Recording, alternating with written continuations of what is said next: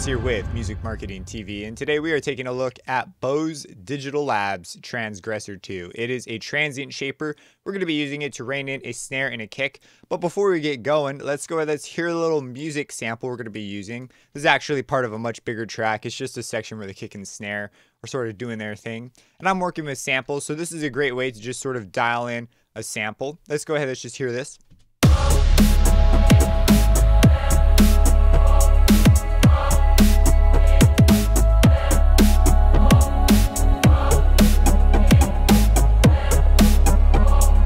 So that gives you an idea of the track we're going to be using. Let's go, let's solo up the snare and let's dive into Transgressor. I'm going to remove this one and add on a fresh one.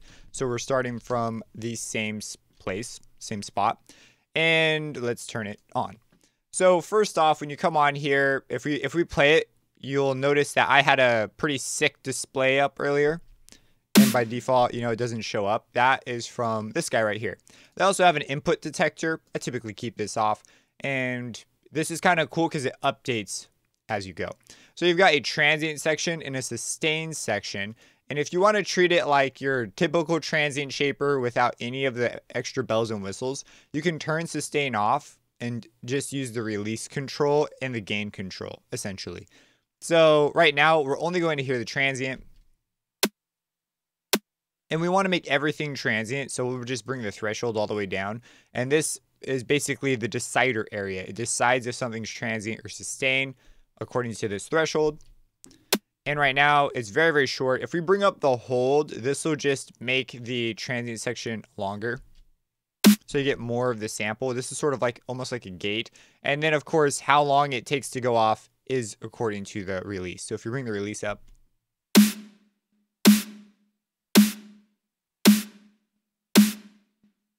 so you can sort of dial it in back and forth, and then let's say, oh, I want to boost it here. You could bring the gain up, you know, so on and so forth. Double click to reset stuff, you know, the standards. So up next, we have the sustain. So if we come over here and go over to the sustain, you're able to just look at, you know, what's going on with the longer portion of your sound. Now, right now, it's just picking up the super long stuff. If we bring this closer to the middle, and then we begin to mess with the hold, this is going to begin to influence, you know, what it sees, what the detector sees as a transient and the sustain. So if we start bringing this up.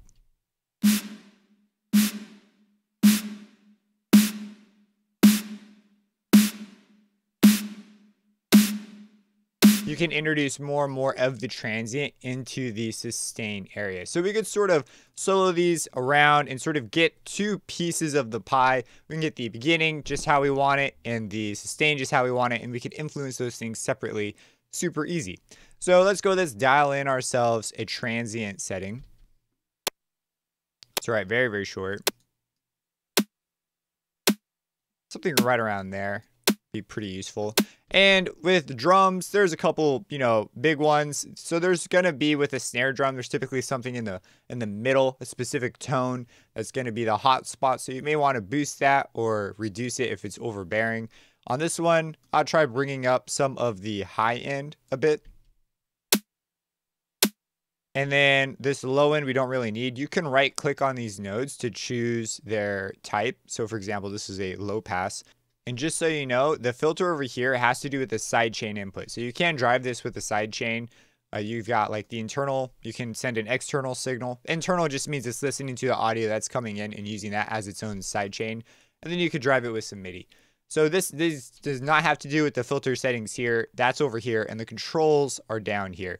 You can switch between them down here. They update when you hover over them, which is kind of nice. And of course, you can just click and use your mouse wheel to adjust the Q and things like that.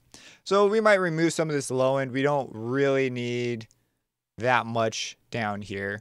Just, you know, a little bit of cleaning on the transient perhaps. Just because it's so transient, you may find boosting it to actually be kind of a cool effect. But here I don't, you know, it's not going to do me any favors really. So I'm just going to leave that down and say, hey, okay, let's try that out. And let's bring in the sustain. And on the sustain, we might try raising the high end. I don't like what that's doing. I don't think cutting is the right. I think it's actually pretty much settled. Let's go for some low mid boosts. Not too much. Back, let's actually duck it out a bit. something like that. And there you go. So let's do a before and after. So I'm going to go ahead and bypass this. And after. So much stronger attack. That's something, maybe I'll dial it back a bit here, but keep the EQ change. And if I want a less aggressive, I can bring this down. And we can hear it in context.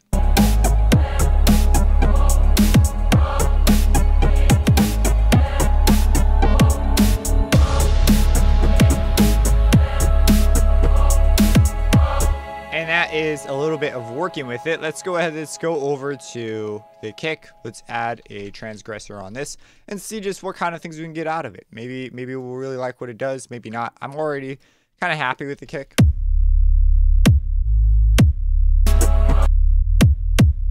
I've got the bass running through here as well. We'll go ahead and mute that. Okay, so that's the kick. Let's go ahead. Let's hear what's going on the transient side. And let's see the scope. I love the scope. Bring the release up a bit. A little less. Right around there. Let's hear the sustain. So we could try with a kick. A high boost also can be kind of cool.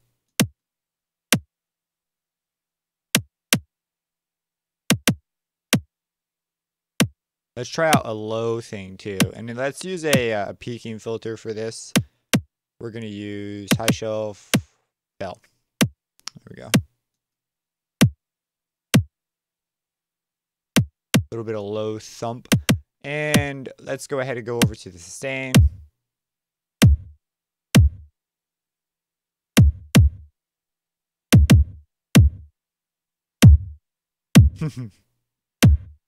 Just looking for a nice spot. We could bring out the character because there's that nice airy section right there in the sustain. And something that's always kind of an interesting sort of experiment is right now we have the hold on max. We could just move this around.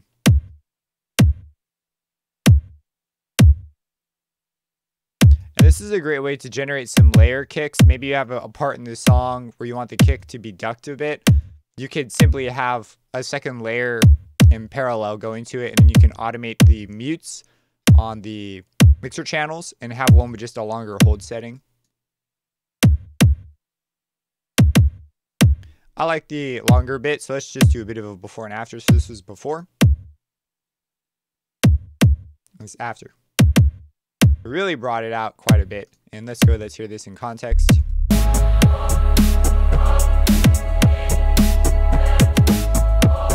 Let's do a before and after with the transgressors as a total. So this was kick and snare before, no transgressor.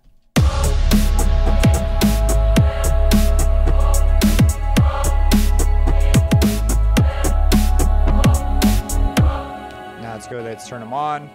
This is after.